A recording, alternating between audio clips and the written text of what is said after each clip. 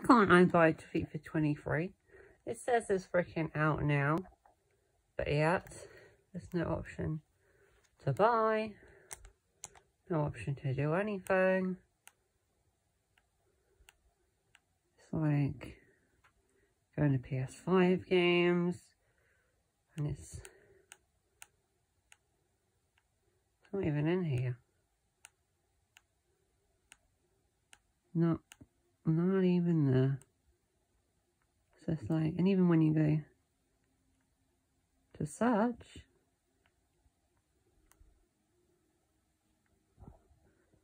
I can't search. Put in FIFA 23. See FIFA 22, FIFA 19. It's like, it's the biggest sports game of the year. And where's it gone?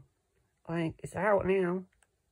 And they've just completely removed it from the store for some reason. Now I have the trial. But I only have, like, an hour left on that. See, it still says trial. And you can't get the game through here. When you go and view product, it brings you back to this though. So what's going on? What is going on?